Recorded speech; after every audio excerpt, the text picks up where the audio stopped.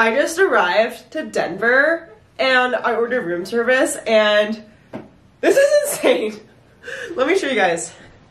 We got a salad. I feel like Emma Chamberlain right now. We got some shrimp and some fries. So I don't think I've ever gotten room service before because I'm Asian. My parents be like, that is too expensive. But like, I'm here in Denver. My boyfriend was like, you can get room service because he got this room from his company. And I'm like, bitch, okay. So we got a salad with some shrimp. I don't know why I was feeling healthy. I just was on a plane for like 4 hours, 3 hours. So I'm very excited. Honestly, I'm kind of nervous. I'm going to an event with Aave, Coinbase, and a bunch of these crypto companies, but I don't know anybody that's going there, and I'm kind of like, I don't really get social anxiety, but I think I'm getting social anxiety. Like, I'm not going with anybody. My friends are at an event, my boyfriend's at an event. I don't really have anyone to go with, but like, I'm also like, I'm not like that bitch I need someone to go to events, but like, I think today I might just be a little bit anxious, and I don't know where it's coming from.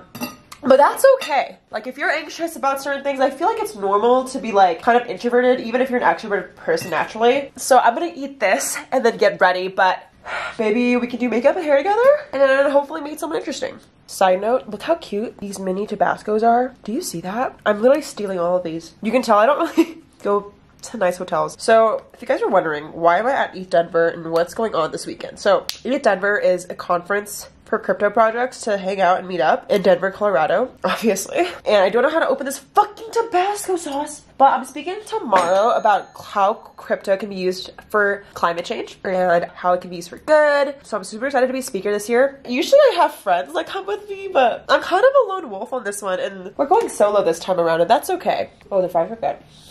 Or is anyone like into fries with like heavy salt? Like, I think I'm a salt bitch. So, I just finished my dinner. I'm about to get ready for this event. But I thought, like, while I was eating dinner, I was listening to Emma Chamberlain's podcast, Anything Goes, because I'm a huge fan. And she was, like, talking about, like, good habits. And I wanted to just share good habits that I learned about going to networking events while I'm getting ready. I'm not gonna wash my face, but I am gonna dampen a towel with hot water. I feel like this is a great way to subtly, like, refresh, you know? What gives me a lot of comfort when I'm networking and stuff is when I can just be confident that I can meet one person. I start to get overwhelmed in social events when I feel like I need to connect with everybody. Like the event I'm going to tonight has around like 1,000 people. So it's not a small little party. I think it's important to really set a small goal of like, let me meet one person and I can leave. Like that's my mindset. Like if I don't meet one person, then I can leave. If I do meet one person, I can stay with them or leave. Like, I just have that small goal and I think it's super simple to meet one person, and it's still scary, but it's a lot easier than meeting and forcing yourself to like be the life of the party and like meet everybody, you know? So I think that's my first step, is just like set a small goal, whatever that looks like for you, do it. Even if it's just showing up, like if you're really anxious, you can even just set a goal of like, I'm not gonna meet someone, but I'm just gonna go. Okay, so I am moving locations because I felt like the bathroom was way too echoey. Honestly, something that like really helps me, like today, I reached out to a few friends like yesterday if they were going to this event with Polygon and Coinbase, which is the one I'm going to tonight, because I was afraid to have like a moment like right now where I'm like, holy shit, like I don't know anybody. What do I do? Do I go or do I not? And because I did some outreach yesterday, I do know like 1 or 2 people and I'm meeting up with them. If you're going to an event and you really don't know anyone, bring a friend. You know, this requires you to like reach out to people the day before, and it really works. And I mean, I'm seeing my friend Philippe. He's from Launch House, which is a Web3 crypto incubator type thing for like crypto projects. Launch House is great. It's an amazing community. But I'm meeting up with him because I don't know anyone else. So yeah, and if you guys are curious, does this work if you're like reaching out to strangers?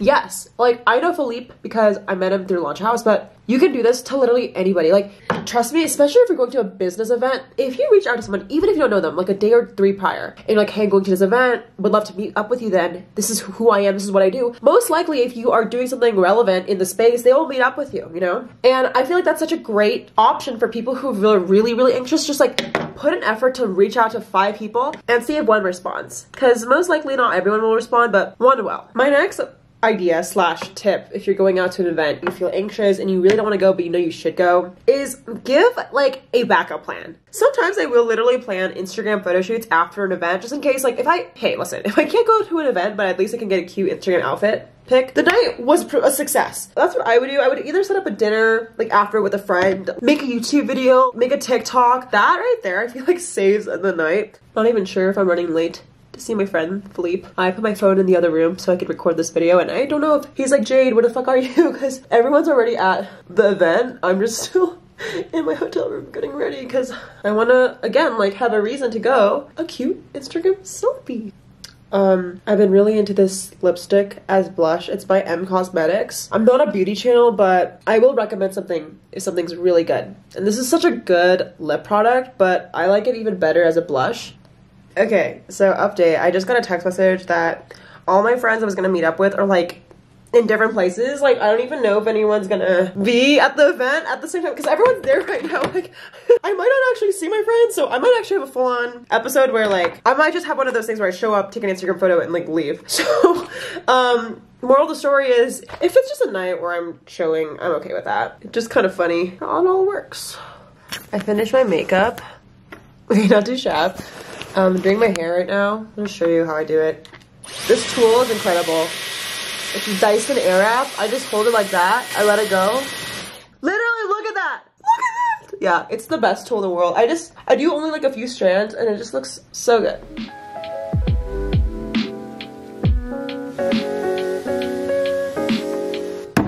I just got dressed. This is the final hair. I decided to put my hair up. I just feel like it looks better with the outfit. This is the dress. I'm gonna be wearing a coat because I'm in Denver and it's really cold. And then I'm gonna put on my boots.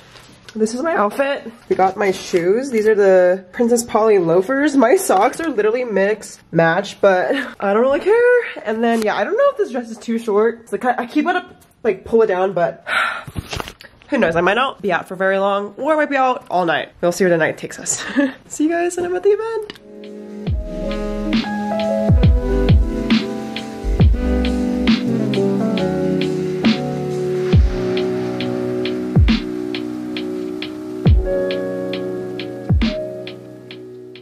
Good morning, everybody. Last night was crazy. No, I went out for like just a few hours. Honestly, I was not expecting to meet so many friends. You guys saw it, but my friend Drake, who is the guy to the left of the first clip, I met up with him because I knew I needed to meet up with someone, like at least one person, right? That was my first tip. And I met with him, and then I met another friend named Tim. Tim invited us to another event where we were just talking about our projects and like drinking and having a good time. It was really fun. And honestly, it just shows you like you just really need one friend and then like let the night take you. So we went to like a few other events. Like we went to like 4 parties. I came back at like midnight because I didn't want to stay out too late because I have a presentation right now.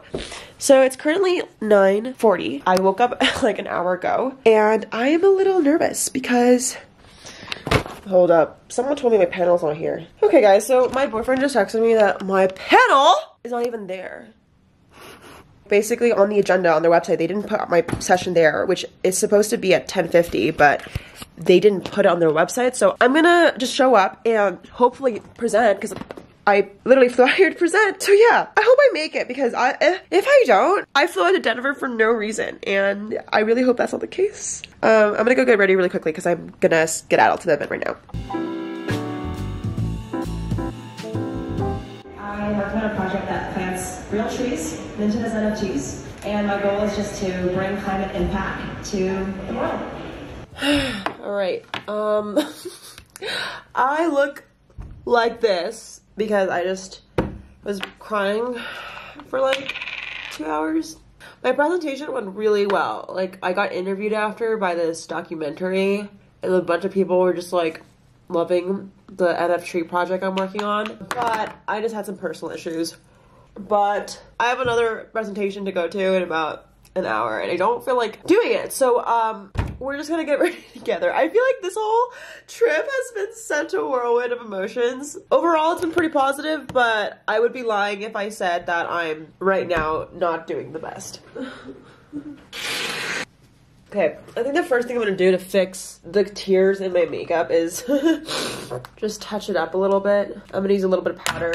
I like how this video is becoming how to like look normal after a mental breakdown. I mean, I don't look that bad actually. Surprisingly, for a mental breakdown, I don't look that bad. I think I'm just gonna use a little bit of powder to fix up the areas that are like tears got in the way. And just gonna use this brush. This has been a day. I can't wait to go to bed tonight. There's like a bunch of parties actually today, and I don't know if I have it in me. Like, I want to be social and stuff, but I'm gonna see how the night goes. Just take it easy, because I am just not mentally stable right now. This is actually looking pretty good. Conferences are hard, and if you don't feel like being social because you're on the brink of a mental breakdown, it's okay not to socialize. I decided to get out of bed today and continue whatever I had planned just because I feel better. If I wasn't feeling better, I don't think I would have gone out, and that's okay. Like, it is a-okay. Honestly, something that I did learn on this trip, which I didn't think I was going to know, is how waterproof my makeup is. It's really mental breakdown proof. Like, I look pretty good for having like a full-on like panic attack. Like, doing my makeup is very therapeutic for me, and I don't see my therapist till next week, so I need all the therapy I could get, and that's a-okay. Yeah, this is kind of weird, but I do put brow pencil in my lips. So, you know, that looks weird, but trust me, it is the best lip contour I've ever done.